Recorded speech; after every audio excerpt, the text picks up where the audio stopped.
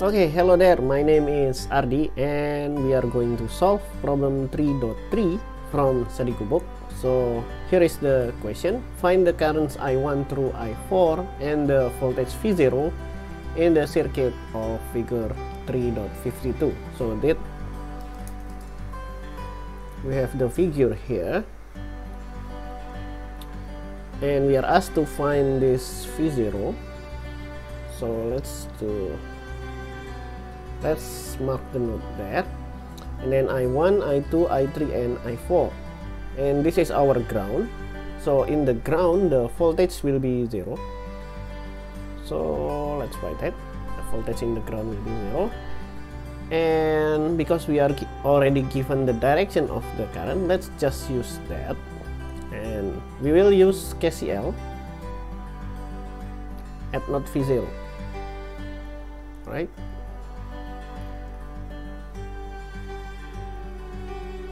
Okay, so what does KCL said? KCL said that the sum of the currents that going in is equal to the sum of the currents that goes out.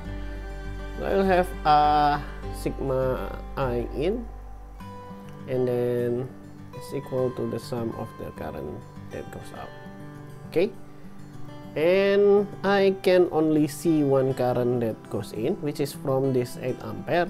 So let's just write 8 here. And all the other currents is going out. So this one, this one, this one, this one, and this one. So let's write all the current that goes out. So I'll have I1 plus I2 plus I3 plus 20, and then plus I4, right?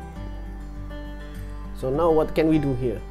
Okay, now we need to find out I1, I2, I3 and I4, and by using Ohm's law we can expand this with the term of V0, right? Okay, let's write 8 on the left hand side, and then I1. Okay, let's see I1 here. This node is V0 because all of this is one node, and then the other node is 0.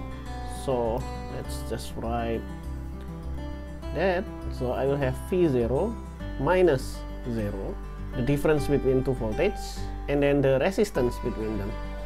So I have divided this by 10. Right, this is for I1.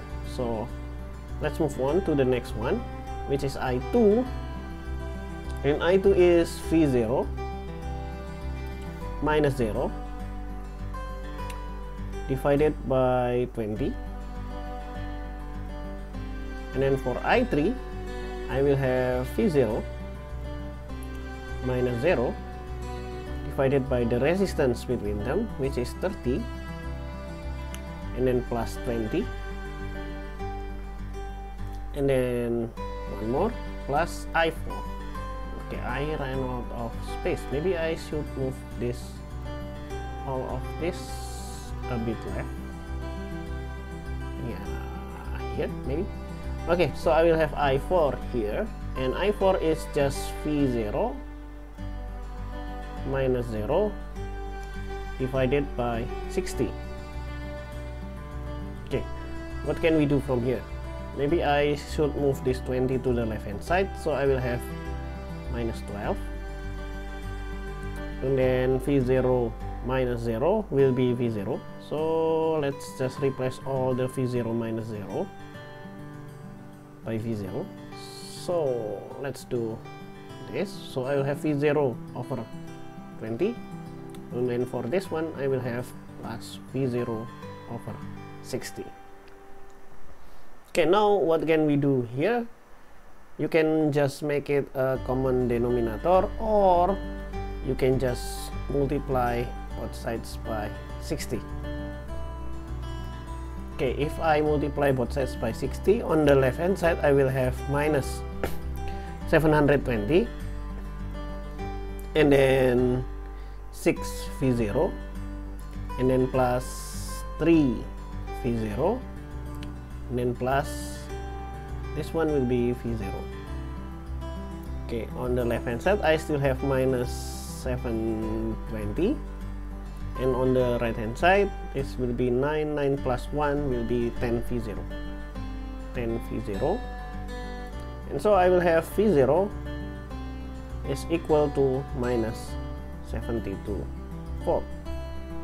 Okay, this is great because this is one of the variables that were asked in the question.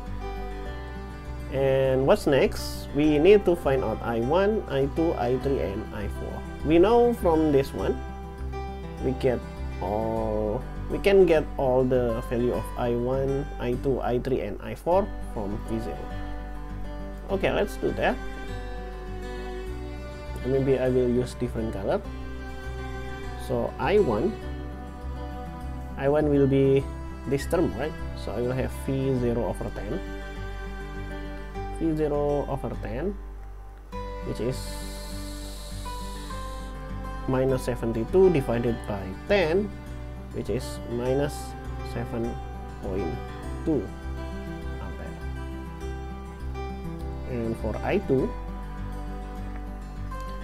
is just V0 divided by 20, and that means that will be minus 72 divided by 20, and that makes this minus 3.6 ampere, right? And then for I3 I will have V0 divided by 30, and that will be what is minus 72 divided by 30? I think that will be minus 2.4 ampere. And then the last one will be I4, and that can easily calculated by V0 divided by 60. And what is that? I think that will be minus 1.2 ampere. Okay, I think that's all. Okay, and maybe you are wondering what is the negative sign means. The negative sign means that the actual current is flowing up, but we are assuming that it goes down, so that will give us the negative sign. And for the voltage, it means that this is minus 72, this V0 is lower potential than this ground. So that is the meaning of the negative sign. And hopefully I did not make any mistakes in the calculation. Let me know in the comment if I did, and bye bye.